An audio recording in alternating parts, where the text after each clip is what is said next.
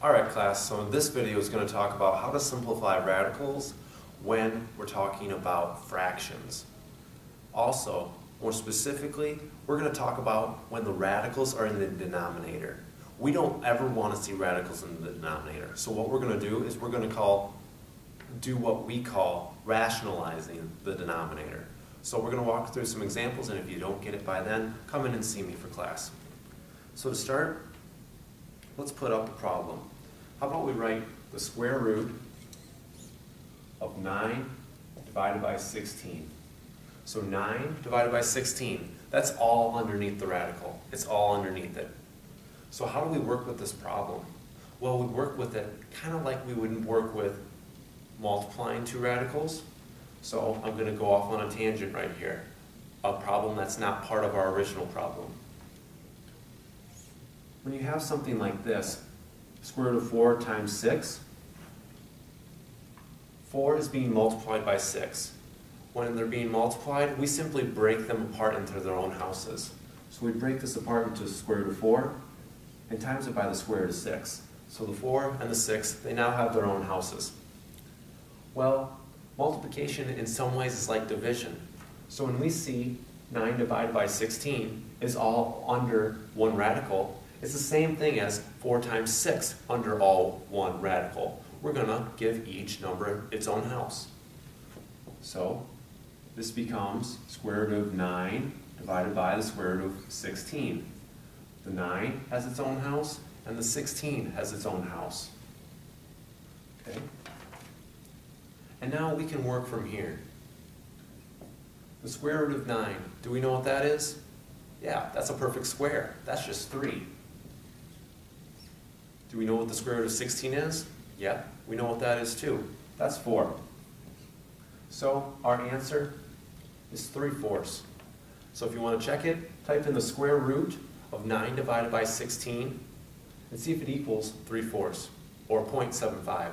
But caution you, when you type it into your calculator, you must type the square root sign, 9 divided by 16, and then close off the parentheses. You have to close off the parentheses. Otherwise, it may think that the divide by 16 is outside the radical when it's not. Alright, so this is one example. When you're given a fraction under a radical, you can just split it into its own houses, just like when you multiply.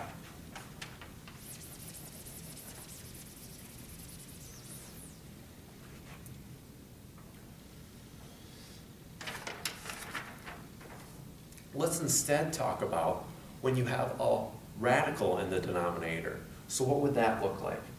That looks something like this. 10 over the square root of 5. This radical in the denominator, this is bad form. We don't like seeing that. We like seeing them in the numerators, that's okay, but we don't like seeing them in the denominators. So what we do is what we call rationalizing the denominator. So all we do for that is we multiply by 1. So what I'm going to do is I'm going to multiply the top by square root of 5 and the denominator by square root of 5. So it looks like this.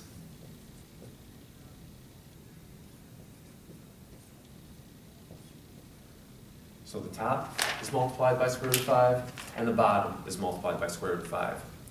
Now what this is going to equal is 10 square root of 5 divided by the square root of 5 times the square root of 5. Notice, we have a pair right here, 2 square roots of 5. What does that mean? It means that it just becomes whatever the number is underneath the radical. So I'm going to write 10 square roots of 5. What the numerator was, didn't touch it.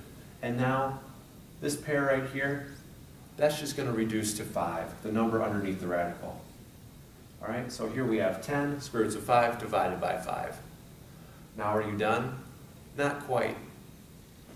Let's take out this fraction so we can see it a little bit better. We have 10 over 5 times the square root of 5. So I just brought out the fraction. Alright? 10 divided by 5. What is that? It's 2. So we can simplify. So we say 2 square roots of 5. Now, can you simplify the square root of 5 anymore? No, you can't. So this is your answer. So again, take 10 divided by the square root of 5. See if it equals 2 times the square root of 5 in your calculator. It should. Okay. How about another example like that?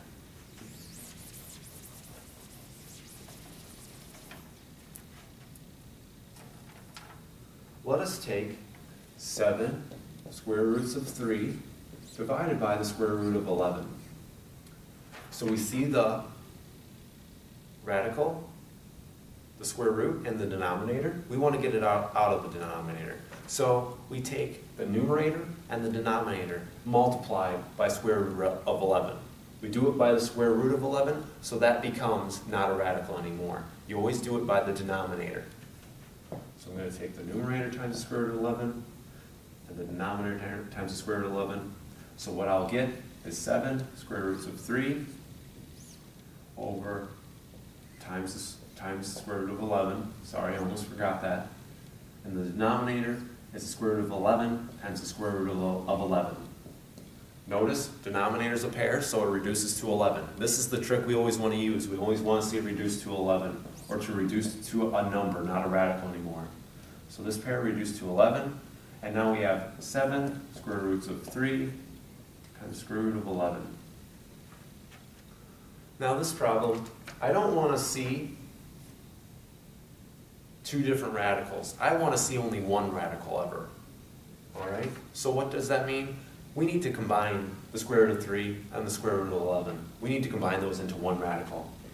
So what does that look like? We have 7, that's not changing.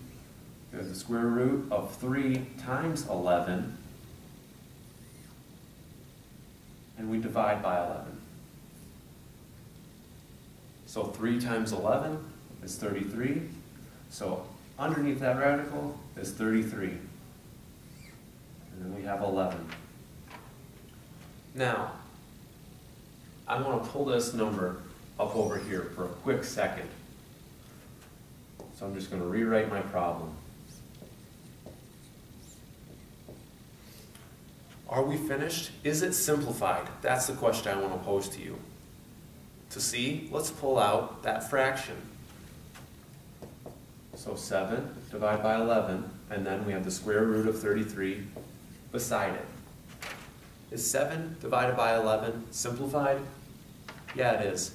So this is your answer right here. Or this, whatever way you want to write it. Doesn't make a difference to me. But know that we pulled this out just to see if we can simplify our numbers. Okay? How about another example like that?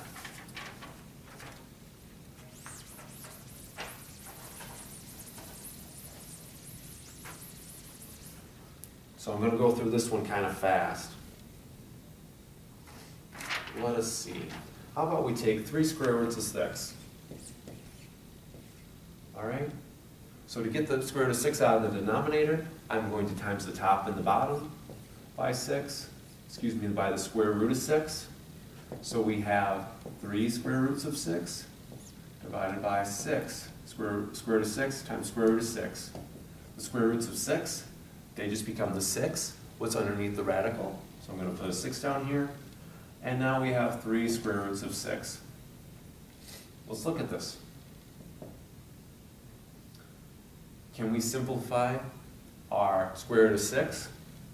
Well, we can say the square root of 6 equals 2 times 3 over 6. But we can't break up the 2 and we can't break up the 3. So what we're going to do, we're just going to leave it as this square root of 6 right here. So I'm going to erase that. So yeah, that radical is simplified as far as we can go.